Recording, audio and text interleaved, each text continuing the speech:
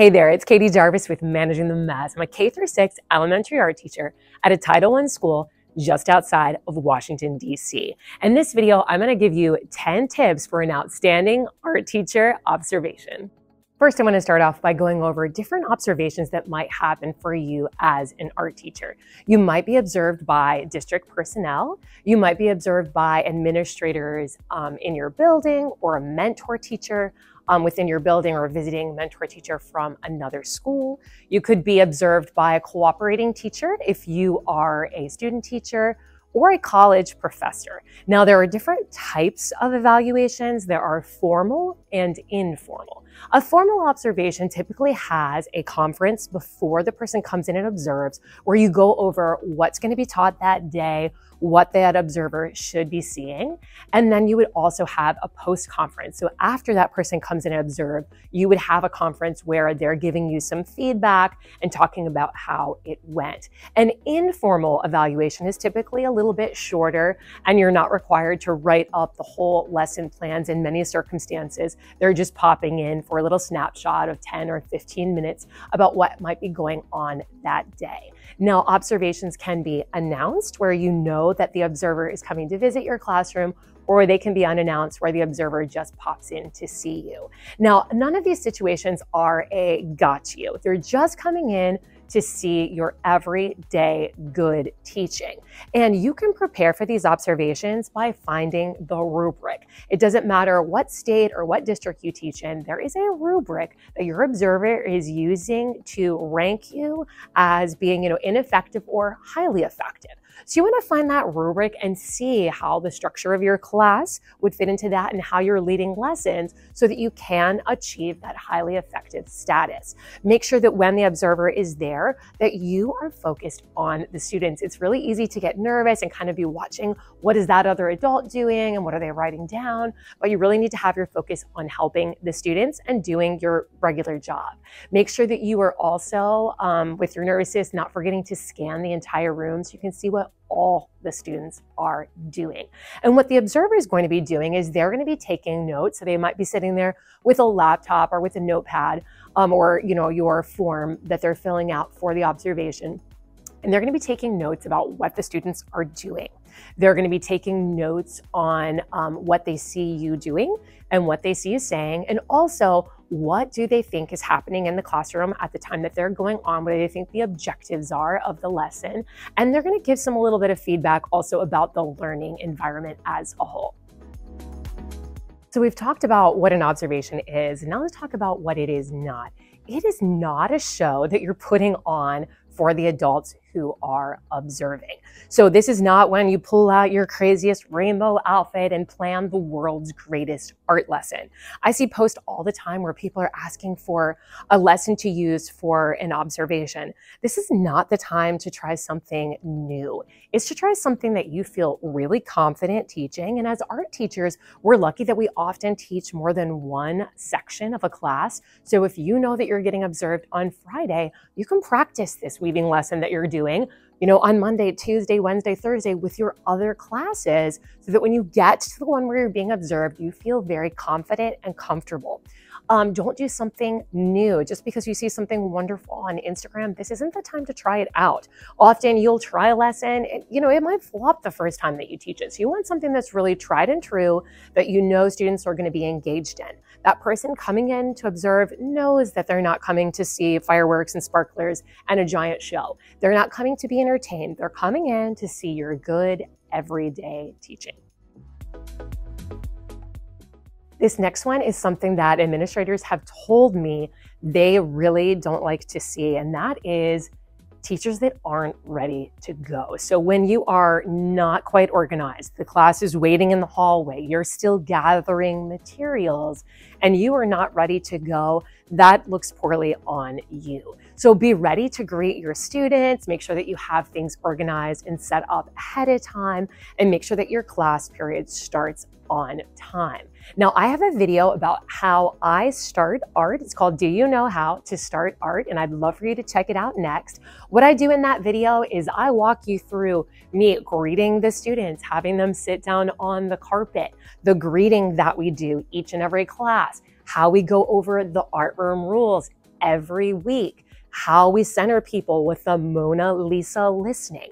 And it's a routine that takes maybe 2 or 3 minutes of our class time, but it's something we do each and every week. And whenever I've been observed, I've always had high marks on this as getting right down to business, students knowing what was expected, high expectations being set for all the students from the start of class. So it's a way for you to really wow your observers.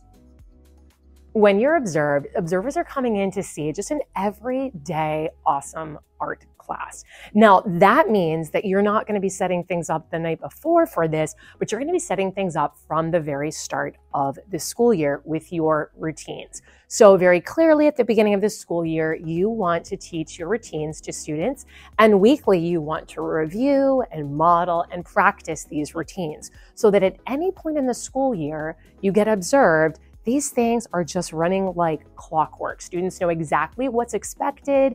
Things are very clear and very smooth. Now, what that means for you is, as an art teacher, you're saying these routines over and over and over, and it needs to be that way. Your students only see you once a week. So it's gonna feel very repetitive, I think, to me as a teacher, but those students are only hearing that once a week, those reminders of how to put things on the drying rack or how we're gonna go about cleaning up. So you wanna be extremely clear with that. You wanna try to keep things very consistent with your routines so that it's the same from week to week, where they turn in papers or what they do with a wet painting, or even what they could do when they're finished with their project. Now, one thing that probably will happen to you in an observation is they may stay long enough that they see your students clean up. I know when I was a new teacher, I was kind of watching the clock out of the corner of my eye and just be, so relieved when they would leave before the cleanup, because this is a bit of an unstructured time compared to other parts of the school day. So you want to make sure that your cleanup routines are really tight, and any transitions that you have within your class are going to be really tight.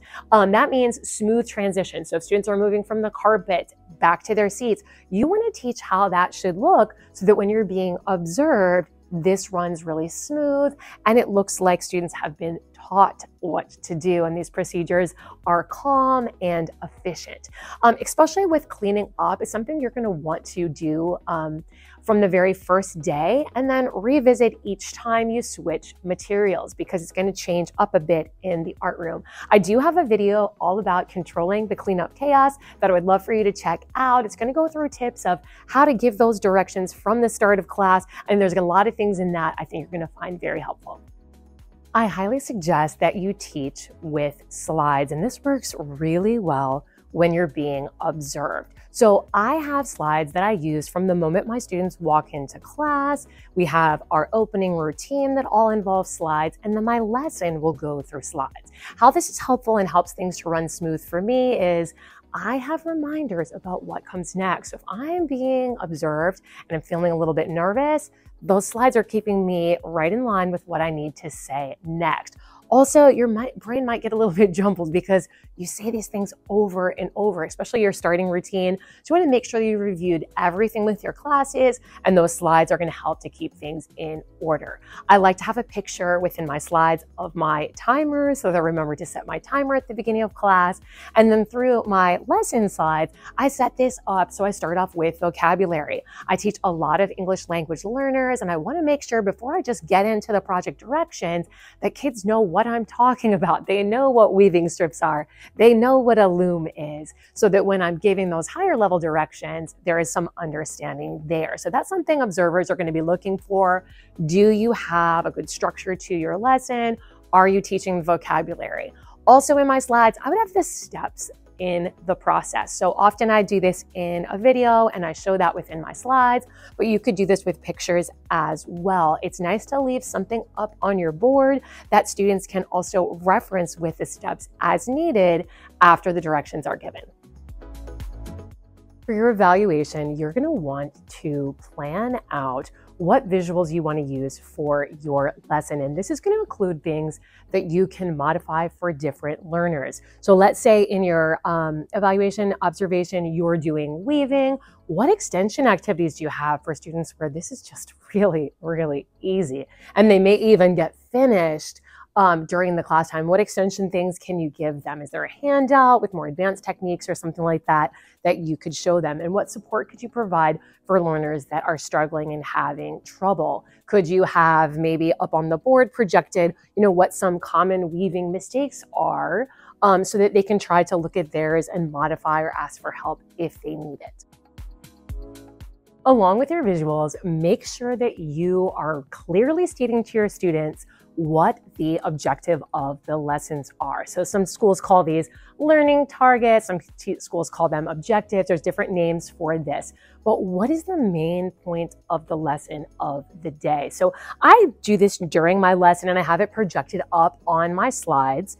So if someone was coming in to observe, they would see me sharing that information with students, but I also have this information posted up on my cabinets. So for each grade level, I put up a little teacher example and then a quick little objective poster stating in kid-friendly language what we're doing for that day. Now, I teach my students ahead of time, if maybe they had been absent before, that they can look up to the cabinets and kind of see what we're doing that week. If they come in late, that's where that they should look. I also prompt them and teach them, hey, if somebody ever comes in and asks, what are we doing? Make sure, you point up to that example and that you show them what we are doing, because that's something that's going to happen in your observation. You're going to have the person observing, talk to a couple of students, maybe talk to a table. Hey guys, what are you doing?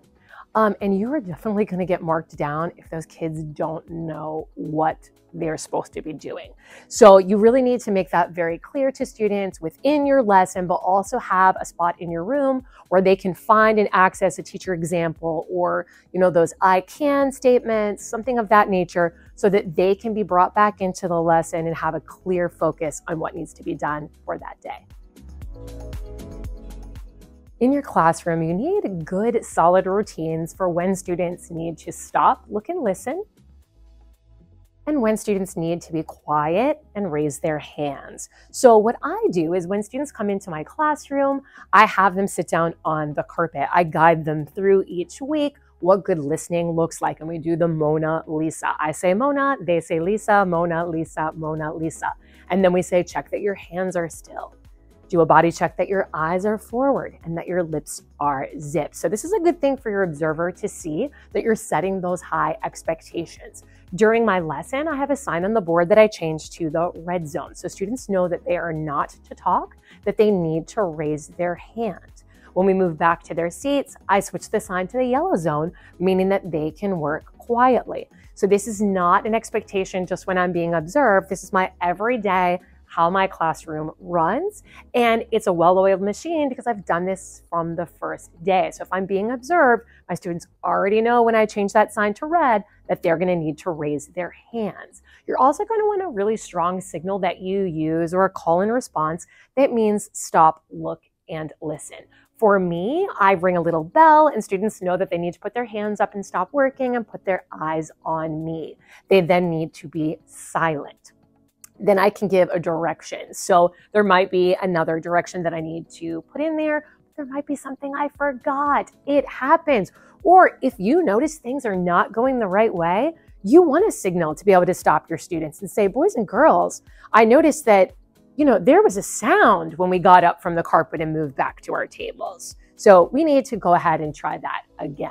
Don't be afraid if things don't look or sound the way that you expect within your evaluation to have students do things again. And that should be something you're doing in your classroom on a regular basis when those routines just do not look right. But the routines about not talking over students should be something that you establish from the very first day of school. This is going to make your job easier, and it's going to make you look as though you've got your classroom management in order when you are observed. From day one in your art room, you should have a behavior management plan. What is your plan? What are you going to do when students misbehave? Because it's going to happen. And guess what? It can even happen when you're being observed. Most of the time, you're going to have students that are very well behaved if they notice that there is a visitor in the classroom. But from time to time, you're going to get a little stinker that is going to push their limits and definitely press your buttons and see what they can get away with when someone is visiting. So make sure that you have things in place so that they know what's going to happen. They know that common language that you're going to use. So for me, and I have a video all about this, if you're looking for a little bit more detail, but for me, I say that is a 1 if it's the first warning about something. So if I have a student maybe that's talking while I'm talking and giving my lesson, I would just say their name and say that's a 1. And that way the student knows that I've noticed them. The person that's observing sees that I've acknowledged that misbehavior. And then I'm helping that student to refocus and move forward doing the right thing.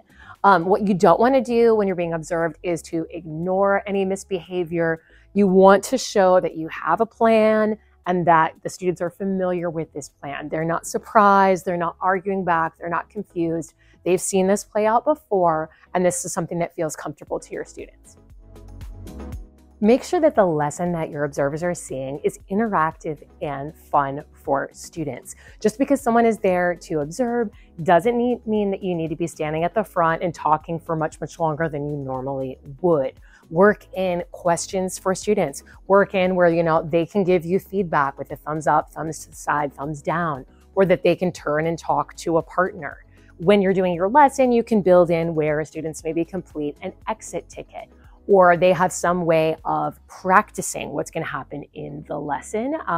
Maybe they do a little practice, everyone does a little part of it, and then they come back to the carpet and you talk about that again. But make sure that things are very interactive for students. You're not asking for them to sit for a very long period of time and not be fully engaged with the lesson.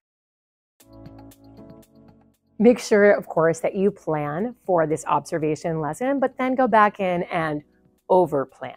You want to make sure that if your observer stays for that full class period, that students are engaged throughout the lesson. So you may want to have some type of a planning sheet. Then they do the art activity, then they have a little exit ticket if they finish early. And then from there, maybe the people that finish their exit tickets are given a specific clean up job. What you don't want to do is have your lesson stop, 10, 20 minutes early and have students doing things like free drawing or something that maybe your observer might not see as a valuable use of your class time.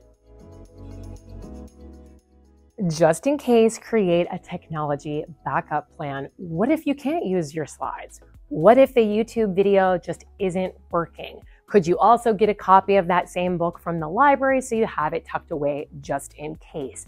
Could you have your slides printed out and just have them sitting on your desk in case you need to use them as a reference? It's always going to be better to be safe than sorry, and you will feel comfortable knowing that you have that backup plan in place.